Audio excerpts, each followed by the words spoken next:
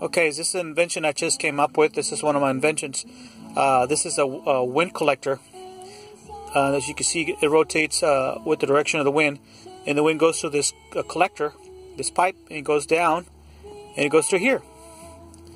Well, basically, this box, which heats the wind or the air, it overheats the air coming in. Basically, a wood box, right?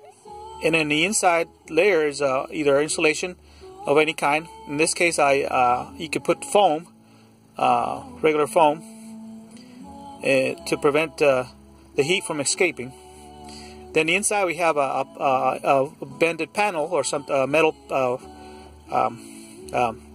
It's a reflector, so this will reflect the heat back into the pipes. Okay, so we have a reflector. And then we got the copper pipes, which are these bend in there like this. These are the copper pipes, painted flat black, not glossy. It has to be painted flat black. Then we have 2 layers of glass, but between the 2 layers we have 1 air gap. So we got the top glass, the middle one is a air gap, just air, and the second layer is another glass. Okay, that's the way the system works. Then this copper pipe goes out. As you can tell, once it comes out, it's already overheated. So you need insulation for the copper pipe coming out.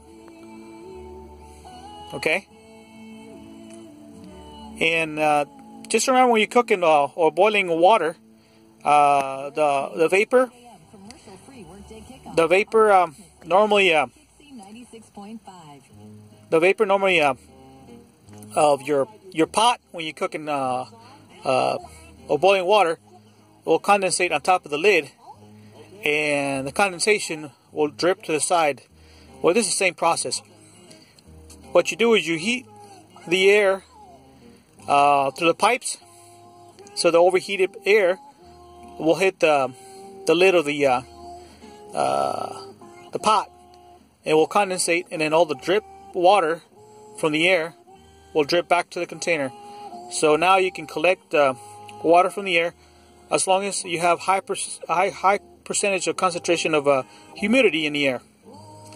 So now I just showed you a machine that will collect water from the air, and basically just in the same principle as the boiling water pot with the lid that condensates the water.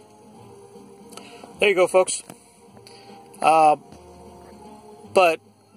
there's other forms of collecting air, but my invention is right here. Pretty much this, and the process of heating the air to a boiling point, and the air's got some humidity, so then when the air comes out of the pipe, hits the top of the lid, which is cold up here in the air, then it condensate downward. You could put a little shade on top of the lid so the sunlight doesn't heat the lid. So this put a little shade so this area will be cool. So as the air comes out, it'll condensate and come back down to your collection container.